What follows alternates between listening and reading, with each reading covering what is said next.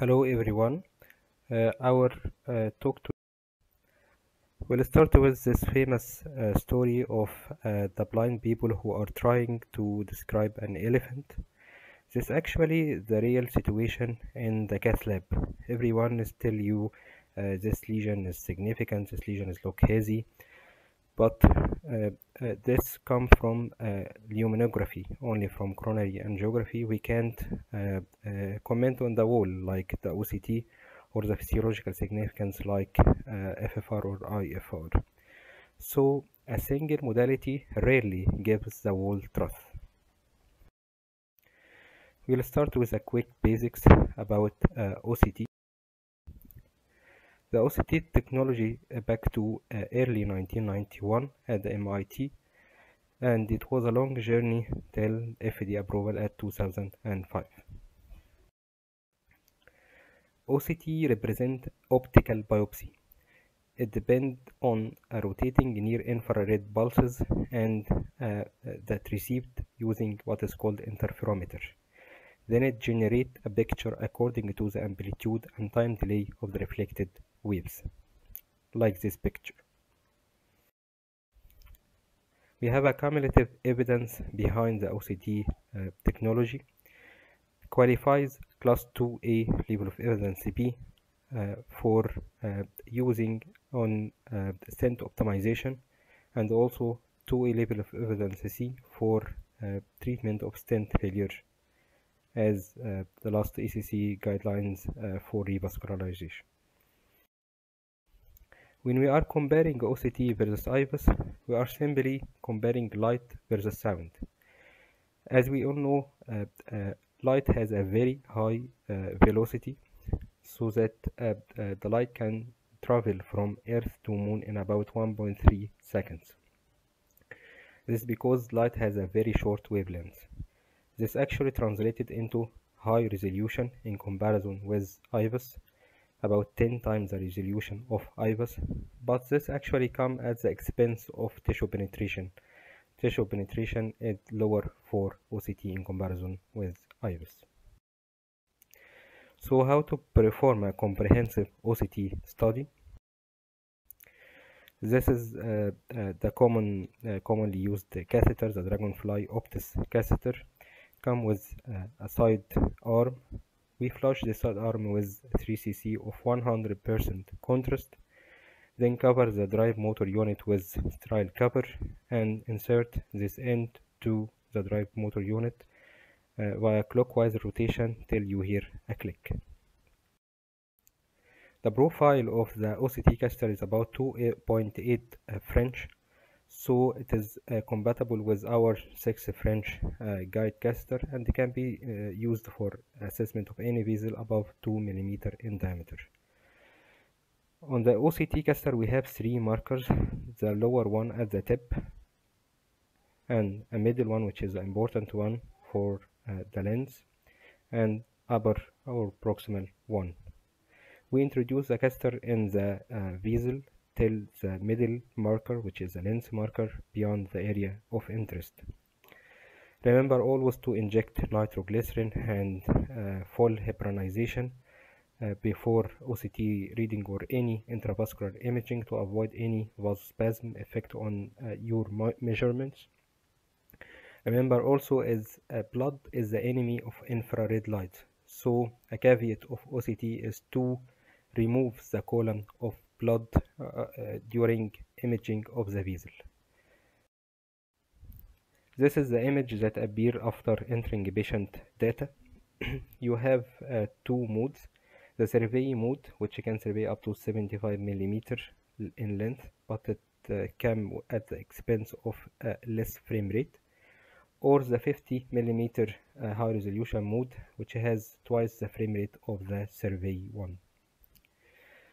Then purge the side arm of the catheter as we mentioned before with contrast to avoid any blood in the lumen of the catheter that may cause light attenuation and blurred picture. Then click on this button, calibrate catheter. Next step is push this button, enable pullback. We have 2 options, either manual pullback or automated pullback. Usually we use automated pullback. Automated pullback means that when you inject contrast or media to remove blood from the lumen, it is sensed by the drive motor unit and it starts the pullback run. How much we inject? We inject about 3 milliliter per second for 3 or 4 seconds regarding if we are imaging the right coronary artery. A little bit higher, 4 millimeter per second if we are imaging the left coronary artery. We can use either contrast 100% dextran, but it also has some nephrotoxic effect, or mix of contrast with saline. And recently we have cumulative evidence of using 100% saline with near optimal result as compared to contrast medium. Finally, revise your run before removing your catheter. Remember, everything you are introducing into the coronary or the catheter are a little bit thrombogenic, so don't forget to pull back or remove your catheter after making sure you have a good run. This actually what happened. We inject the dye, this sensed by the drive motor unit, start moving the lens from the middle marker to the proximal marker across the area of interest. This is the screen of OCT after we get the pullback run. At this area of the screen we have the axial cut. At this region we have the longitudinal cut of the vessel. This segment represents the lumen profile of the vessel. This red markers is the markers of inadequate cuts at this frames. We have this green or blue marker which is the reference marker. We put it at the edge of the area of interest proximally and distally, and then the system automatically calculates the minimal luminal area across the area of interest. You can get this measurement of the lumen either automated or you can modify it using the measurement tool from this button and start putting your dot using the pen. This marker is a marker of the alignment of the longitudinal cut in relation to the vessel. We can move it up and down or across the vessel as we need. Then to show your measurement in the same screen, press on this ruler button and hold the picture using this lock option. Then you can save your measurement using save frame option, this button. The remaining is the view mode. We will show the use of this button in the coming slides. So to maximize the benefit from your OCT catheter, it is better to go with algorithmic approach. Before BCI, during lesion assessment, we have the mnemonic of MLD, M for morphology, L for length, D for diameter. Actually, when we adopt this strategy, this translated into change the decision of operator in about 57% of cases. This data from the Illumian 1 study. That means we might discover that we have a calcified lesion that need preparation. We might find that we have to cover more lens or less according to the lens assessment, and change the diameter of the stent after we getting the OCT pictures. Starting with how normal vessel appear. As we all know from pathology, the coronary artery composed of 3 layers. The inner layer, which is the intima, it is the bright layer here, followed by the middle layer of media, less bright, and then the adventitia, which appear heterogeneous, bright all over, all around the vessel. And here is our catheter, and this is the wire artifact. When we zoom on this region, this is the media, which is the less bright between the intima and the adventitia. It is surrounded actually by 2 membranes, internal elastic lamina and external elastic lamina. External elastic lamina is an important region, which we take our measurements along the external elastic lamina. So it is important to be familiar where it lies. This is a common artifact that we might face during OCT imaging. The first one is shadowing artifact. This is actually caused by inadequate flush of the side arm of the catheter or the lumen of the catheter. We have blood here inside the catheter itself, and as we said before, blood is the enemy of infrared light. This cause light attenuation and blurred picture all around. The solution of this artifact is very simple, just to flush off the lumen of the catheter. This artifact is caused by inadequate flushing of the lumen of the vessel itself during the injection. The injection might be not forceful one. And to get optimum picture, if this error or artifact become repeated, is just use a pump with a rate 3 milliliter per second for the right coronary artery, 4 millimeter per second for the left coronary artery. And finally, this is the rotational distortion artifact that caused by crossing of the OCT catheter across a calcified or tortuous or narrow vessel segments.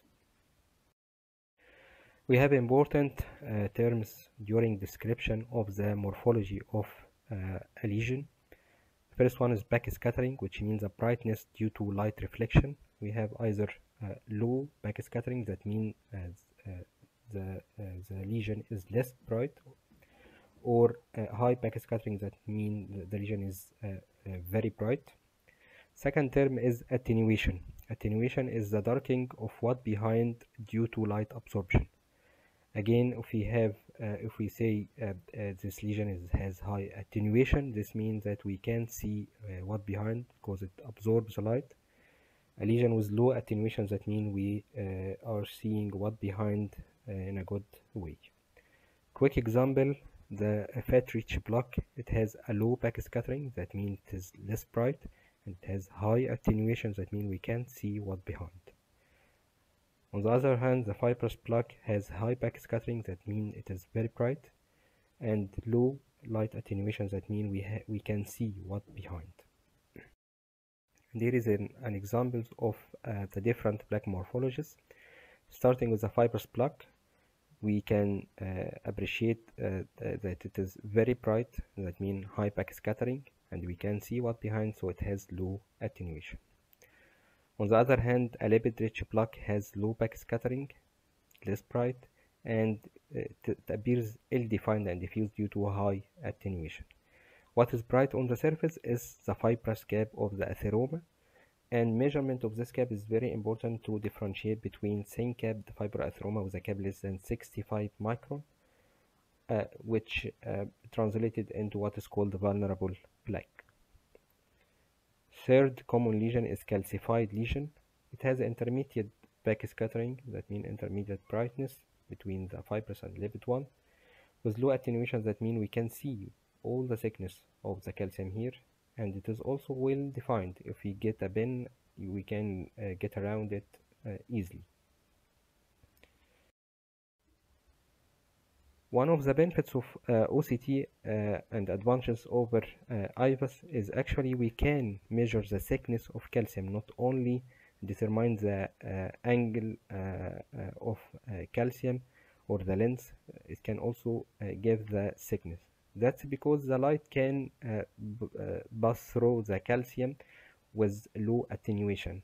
On the other hand, the ultrasonic wave get reflected on the surface of the calcium and causing acoustic shadowing behind, so we can't calculate the thickness of calcium. And here we come to an important score that depend on the data derived from assessment of calcified plaque, like the calcium angulation, how long around the circumference of vessel it lies, more than 180. Which mean 2 quadrant or less, and giving 0 or 2 points. The maximum calcium thickness, as we said before, one of the advantages of OCT that we can measure the thickness from the axial cut. Below 0.5, 0 point, more than 0.5, 1 point.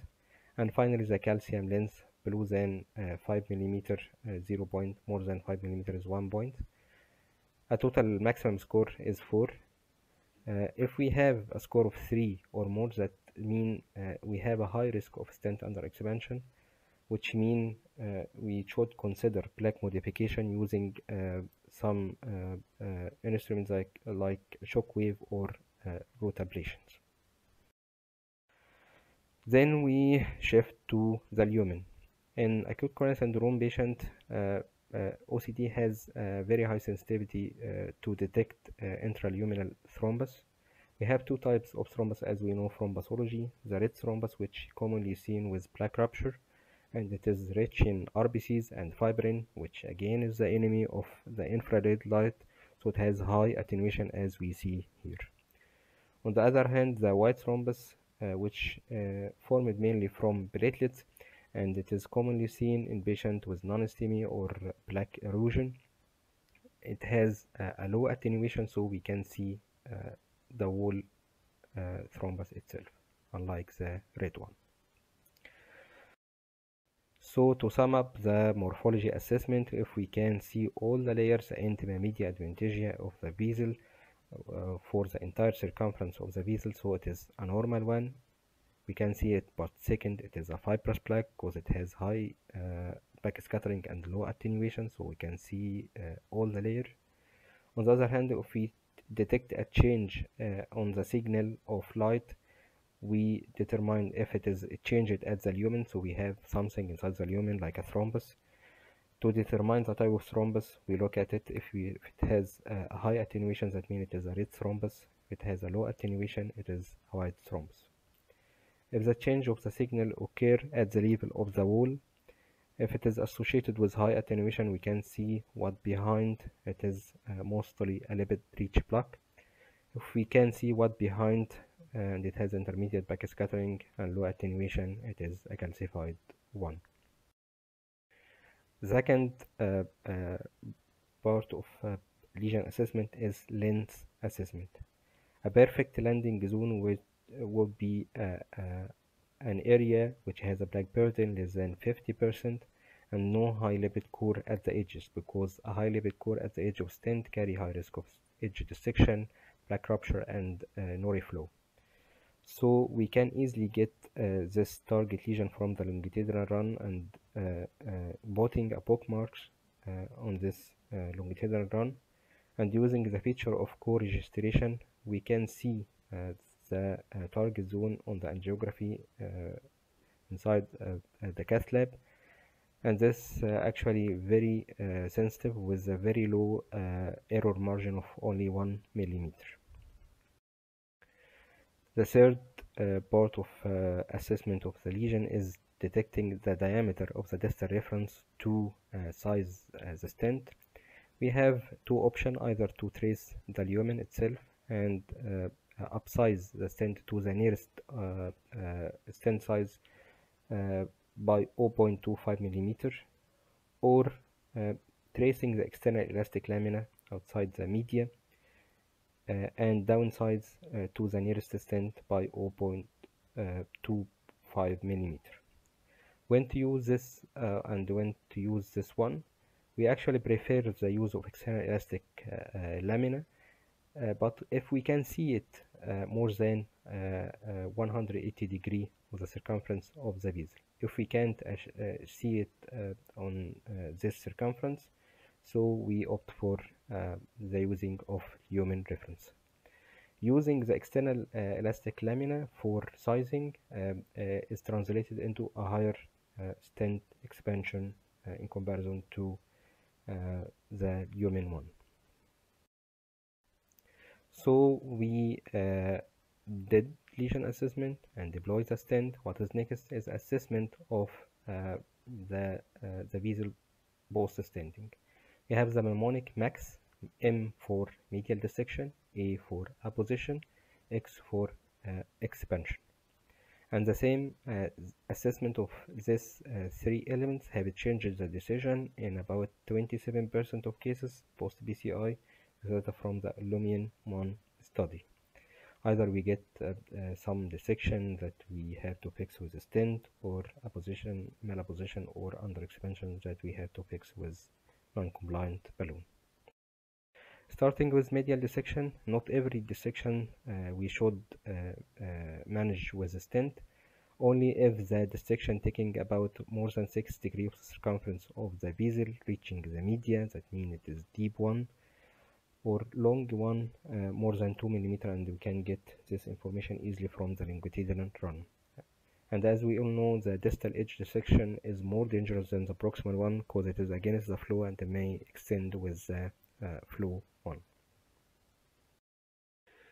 Second item of the stent assessment is apposition.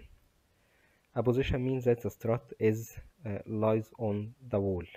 What is the cutoff point? The cutoff point is 150% the strut thickness. Most of the platform we use nowadays is about 81 micron in thickness, so the cutoff point of malposition might be 120 micron.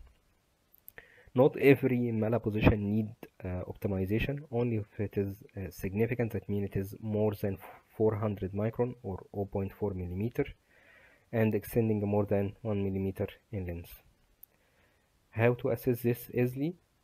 Returning to the view mode, that the button on the lower on the upper left side of the screen. Then we choose render the stent option. We get the stent as we see here. If we have malapose strut, it will come on a red color, and this line is a color coding for stent apposition. Severe stent malposition more than 400 micron or 0.4 millimeter will be coded with this red color, as we see here easily. Third item is stent expansion. Stent expansion is the conformability of the stent all over the stented length. We put the marker at the reference lumen at the proximal and the distal end of the vessel. Then it calculates automatically the minimal stent area by this marker. When dividing the minimal stent area over the average reference lumen area of the distal and the proximal one, we get a number. If this number above 80%, that means it is good stent expansion. Better if it is more than 90%, but 80% is okay. This slide summarizes what we have said before: the assessment of lesion before, the length, the diameter, and the morphology of lesion, and both stenting, the assessment of max, which is medial dissection, and malposition, and stent expansion. We have also another parameter for assessment of stent expansion rather than the minimal stent expansion, which is a fixed number, come from some studies like doctor's study, which is 4.5 cubic centimeter. Below this number, we suspect that the stent is actually under expanded. There is some different cutoff point between study and another. There is another one of 5.4, but it is better to use the minimal stent expansion because it is adapting a single number for like a proximal LED. Actually, it is not the same for a small OM branch. So we come to the clinical application of OCT. It is of great value in detecting the culprit, ambiguous culprit in acute coronary syndrome or Minuka cases. Many of these cases we might tell the patient you have nothing, you have normal coronaries, and when we image his coronary with OCT, we find erosion, rupture, eruptive calcific nodule. It's actually in about 20% cases of Minuka. This might alter our management plan. And here in an example of a case of Minuka, if we look at the angio, nothing terrible, but if we look at the OCT imaging of the same lesion, we have here a thrombus in the lumen. So take us to the next step, which is tailor the management of acute coronary syndrome. It is not the same if we get OCT image and know the patient have a plaque rupture, or we know the patient have plaque erosion. Plaque rupture, that mean we should cover this lesion with stent. Like plaque erosion, the data from erosion study, if we have a lesion less than 70% and we have a plaque erosion, we can safely defer stenting for those patients with resolution of thrombus in 1 month OCT on the erosion study, and it come with translated into safe clinical outcome in the form of comparable MACE at 1 year. So the future of PCI might be an OCT for the lesion less than 70%, and if we have plaque erosion, we might consider defer stenting. If we have plaque rupture, we cover it by stent. This actually not uncommon. If we know that 27% of the STEMI cases have only plaque erosion, and up to 49% of the non-STEMI cases have plaque erosion. Then OCT is highly valuable in assessment of plaque vulnerability. We might see an intermediate lesion, and by angio we can say it is not significant. Then we do FFR and say, oh, it is 0.9, so it is non-significant. And then we get this picture by OCT. We have a high lipid core plaque with a thin cap less than 65 micron. This plaque is highly prone for rupture and acute coronary syndrome. This is not actually translated into that we should stent this lesion. We have no evidence till now, but we might think that this patient is a vulnerable patient, not dealing with only a plaque, but the patient profile himself. What about his LDL? What about his hemoglobin A1C? What about smoking? We should optimize the patient. We have a vulnerable patient and a vulnerable plaque. Actually, this study confirms what we are discussing. The combined FFR OCT trial, they included patients with intermediate coronary lesion. Then they did them an FFR, and if the FFR non-significant above 0.8, they do them OCT, and then they have two groups. A group that the OCT revealed thin capped fibroatheroma, and another group with thick capped fibroatheroma. In comparison with both arms, patient with thin capped fibroatheroma has 5-fold rate of MACE in comparison with the non-thin capped one. Even we know that this patient have non-significant, physiologically non-significant lesion by FFR, they still have a very high risk of MACE. OCT is very important also in assessment of stent failure, class 2A indication. Before we put a stent into a failed stent, we should know the cause of stent failure.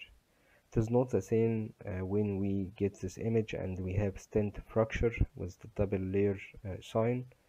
The management is totally different when we have this stent, which is under expanded stent. If we see here, this is the stent size and this is the vessel size. What actually happened by coronary angiography, you can differentiate between this picture. So if you end by putting a stent inside the under expanded stent, you add another pathology inside the already present one. But if you do intravascular imaging and getting this picture of severely under expanded stent, then you will alter your management of the case. You will do stent optimization by high inflation of non-compliant balloon. Then you can end with only drug-coated balloon inside it. Then we come to bifurcation lesion. As we all know, bifurcation lesion is one of the complex PCI field, and it has a higher rate of MACE outcome in comparison to the regular PCI. we have higher rate of malopposed struts under expanded stent, so it is ideal to use intravascular imaging for stent optimization using the mnemonic, as we said, the MLD max mnemonic. Also, we know that with some techniques of bifurcation, it is crucial to do proximal strut crossing or distal crossing. So this actually by angio is like a dream, but using OCT and getting a picture like this, you can be sure 100% if you are crossing proximal or distal. And then after you did your job and you have a side branch that is compromised and you don't know stented or not, then you can simply pass your OCT caster into this side branch and get an image and idea. If what you see is just a carina shift, this another story, or you have a true lesion in the side branch that should be covered. We can get this nice views from the option of view 1 and get the 3D navigation mode using what you want to see, side branch, the wires, the lumen only. All this is available. An important issue also is studying the vascular healing after CTO PCI.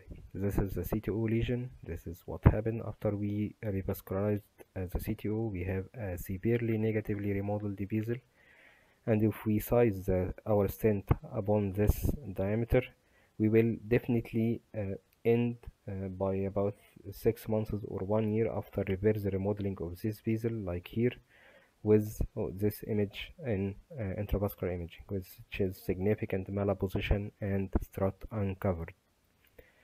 This actually translates into worse outcome with higher rate of stent thrombosis as studied by these registers.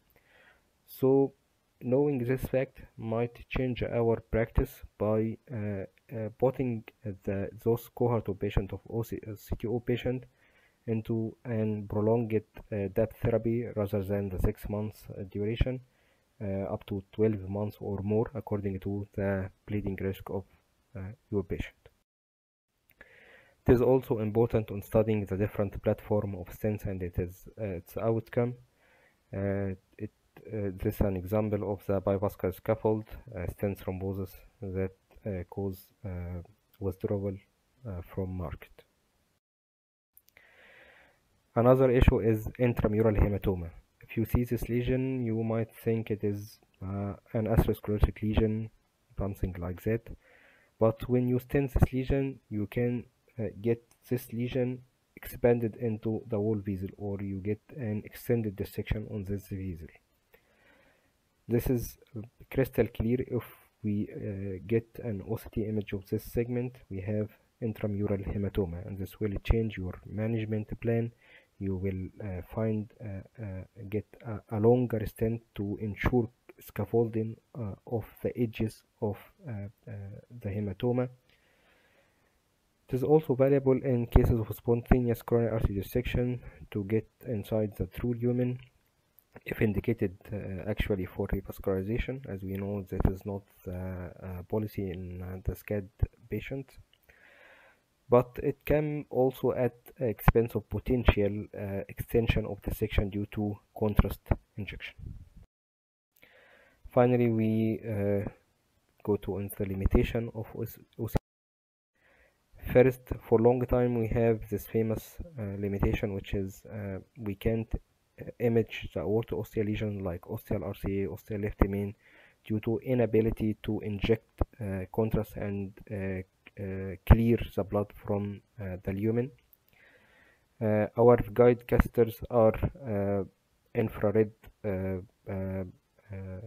unfriendly, as we can say. They can't allow the infrared light to pass through it. But we have this intelligent solution recently, which is the see-through technique. It entails the use of guide caster extension called telescope. This guide extension has a unique feature of its design of a helical coil, allow the passage of infrared light through it and getting a nice images as we see here.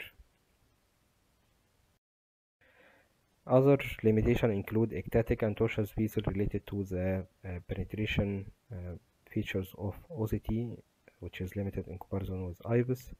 Live guidance in CTO puncturing proximal cap like IVUS, this is not feasible by OCT. Severe LV dysfunction and renal impairment. As we said before, we might use saline 100% rather than contrast, and we have some studies recently that prove the feasibility of using 100% saline and getting a nice picture in about 70% of patients and interpretable picture in about 20% of patients. So overall, we can get our key message from OCT in about 90% of patients using saline only. What about the future of OCT? We have this innovation which is called OFR. This software, which is the OCT Plus system, it uses the conformation of mass physics and calculated and estimated FFR depending on the OCT run. Actually, we have a validation study published 2020 and showed accuracy of this technique in about 92% of patients that goes with the measured one using invasive FFR wire. Also, we have artificial intelligence, the software which is called Alterion 1. It do all the mnemonic itself. It assesses the morphology and telling you that you have a calcium lesion with an arc of 200 as we see here, and thickness of something, and also a length of that could alter your management. Then it gives you the reference diameter and the length, and using co-registration it helps you in deployment of the stent. Then after stenting it do the max mnemonic, detect any dissection, a position, and give you the percent of stent expansion.